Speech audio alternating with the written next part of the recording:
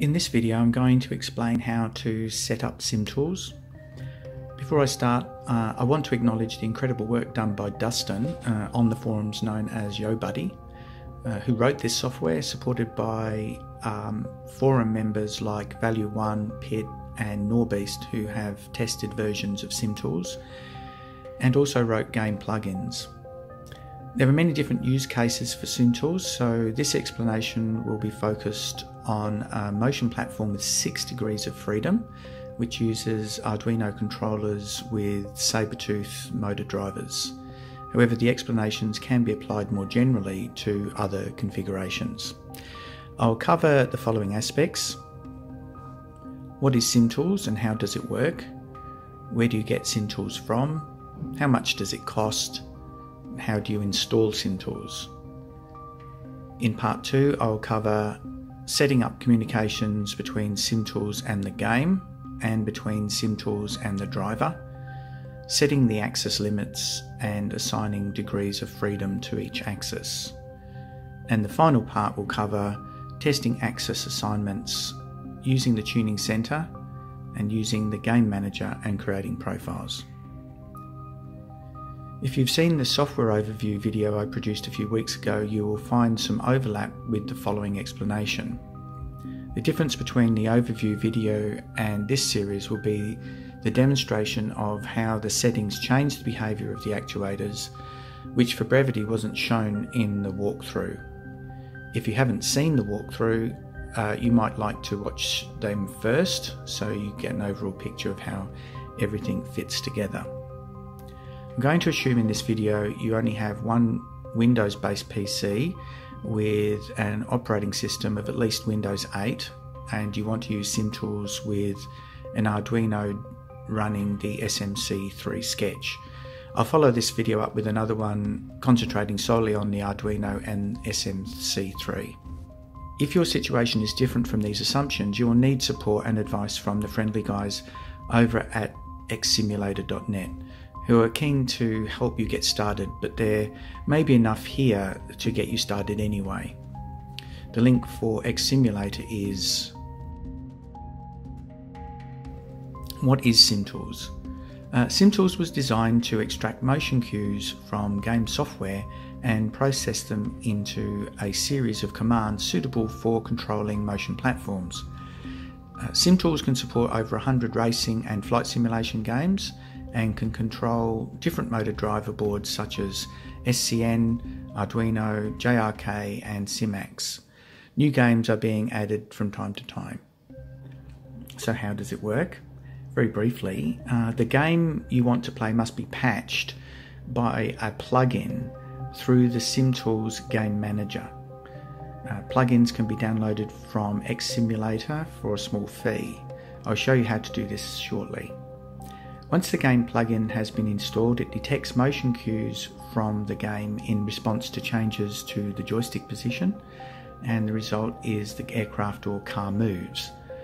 The forces caused by the change are read by the plugin and sent to the SimTools game manager, and then onto the SimTools game engine. The magnitude of these forces on the motion platform can be adjusted using the tuning center. The SimTools game engine sends this information serially through the USB port. The Arduino reads the packets on its USB port and sends the motor commands to the motor driver via its serial link. Once the Arduino has commanded the actuator to move to a set position, it looks for feedback from the position potentiometers to determine whether it has reached the desired position or not. Other interface boards such as SCN, JRK and SimAxe work in a similar way. So how much does it cost? Well, the DIY license I have is restricted for private use. If you've other use cases, then it might be worth creating a post on XSimulator with your question so you can make the right decision about which one to buy. It's most likely though that the question you have has already been asked by someone else in the past, so spend a bit of time paging through the threads to see if your question has already been answered. The DIY license is $49.99 US, which is a one-off payment, and there's no annual fees or charges, and you can get the license from here.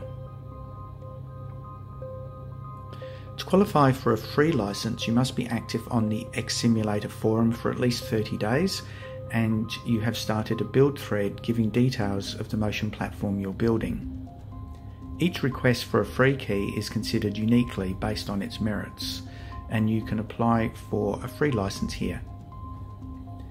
In any case, you still need to download SimTools, and you need to do that after you create an account on XSimulator. You also need the plugins for your favourite games. If you have been active on your XSimulator build thread, you simply use some of the virtual coins you receive when you post comments in exchange for game plugins. You could try using SimTools with Live for Speed racing game, which SimTools supports out of the box without having to get any extra plugins. Live for Speed demo version is a free download and it's available here. You get plugins from XSimulator here. Once you've downloaded the SimTools zip archive and the game plugin, you're ready for the next step. Don't unzip the plugin files. SimTools looks for them as a zip archive. How do you install SimTools? Well, there isn't anything especially challenging about installing SimTools, and as far as prerequisites, SimTools needs the Microsoft.NET 4 framework, but you're most likely already to have that on your system. Right-click the SimTools 2.1.zip and extract all. Double-click on the executable, SimTools 2.1.exe, in order to start installing it. Some users have reported that SimTools is reported as malicious code by a few antivirus programs, which of course it isn't. It's a false positive. If that happens to you, disable your antivirus software during the installation and licensing. Click Next to continue, and you can read the license agreement, and if you agree, check the radio button I accept and then click Next. You'll be asked to select the destination location. You will be asked to select the destination location, but I recommend not changing this unless there's some pressing reason to do so. The manual refers to this default location, so if you change it, you'll need to remember where you installed it and mentally make a note when you're reading the SimTools manual. Once you've chosen your destination directory, click Next to continue, and this is followed by some options. I recommend choosing the full installation. You're most likely to choose this one because your game setup uses just one PC, and that the game and motor controllers or any other peripherals are all connected and running on this one PC. This option will install both the game manager and the game engine.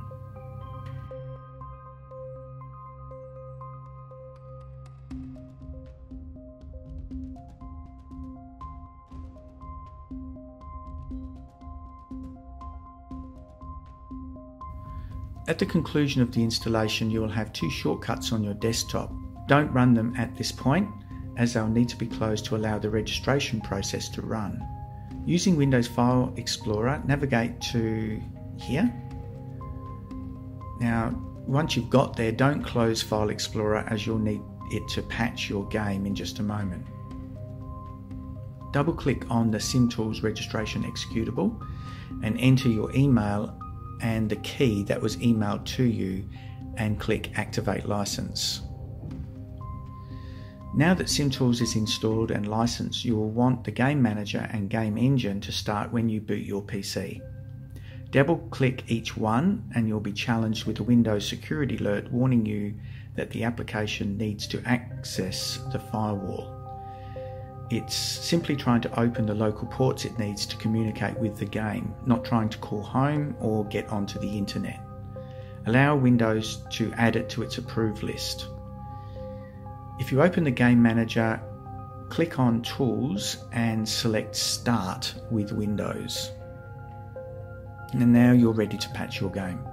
There isn't any need for an internet connection when starting or running SimTools. It's only needed during the licensing process. You must run your game at least once to successfully patch it. If you're using FlyInside for the VR experience with X-Plane or Prepared, you need to run the game from the standard icon, not the FlyInside icon, so you can patch it. To install the game plugin, use the SimTools plugin updater, which you'll find in the SimTools directory. Simply drag your game plugin zip archive over the updater and it will take care of everything for you. Now you're set up to start configuring the software to work with your motion platform. I'll put all the links I've referred to in this video in the order I mentioned them in the description. In part 2, I'll explain how to set up communications between SimTools and the game, between SimTools and the Arduino, set the axis limits and assign degrees of freedom to each axis. So bye for now.